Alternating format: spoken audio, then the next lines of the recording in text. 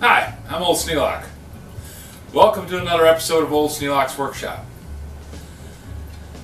I've got another project going. I started to make this rack for the marking gauges, and then I realized that I didn't have a wall space to put it on. I've got everything pretty well covered up with stuff, and I'm not real wild about the pegboard.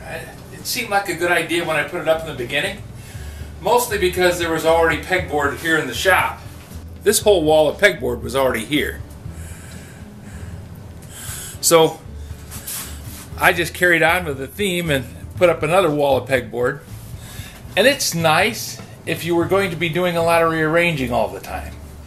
And that is good in a way. But rearranging all the time means that you never really hit on anything that's static. You don't have anything that you really like. And that puts you in a position where you're willing to compromise. Because, well, it's only temporary. So you end up struggling with something that's not quite right the whole time that you've got the shop. Now, am I going to get it right the first time? Probably not. Have I made some new innovations that work pretty well?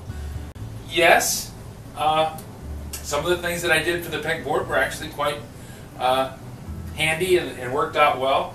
The racks for the screwdrivers and pliers and those things, they did quite well. I can't say that having the draw knives up there is a big deal, because they look nice, but they're really not useful in there, because it's hard to get to them, because trying to reach over everything, get them off the back of the wall is kind of a pain in the butt. So today I'm going to try something different. I'm going to try mounting things on the wall behind the woodworking bench. Now, I don't do a whole lot of stuff on the woodworking bench because mostly I'm fixing tools. The woodworking bench I was making one for Ryan and decided to make one for myself at the same time. It was it was not much more work than making one, and this way I ended up with a really nice woodworking bench. It does a good job doing what it's supposed to do, but I don't do a whole lot of woodworking. I've used it more as a display bench. I've got a project on there now that's been down here in the basement now for a better part of a week that I managed to rough cut the parts, but I haven't finished yet. I don't know if it's just that I don't like woodworking, because I don't think that's it. I think I get distracted with things that seem like more fun at the time.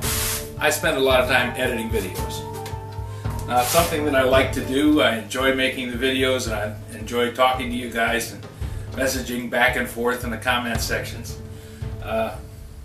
It's almost like having friends here at the shop. Not quite the same, but it's almost like having friends here at the shop. So I'm going to continue doing the videos, and I'm going to work my way through this little hitch in the way things are going, and see if I can't come up with a way to hang my tools a little bit better so I can use them better. To start that, I'm going to put up a piece of plywood on this back wall.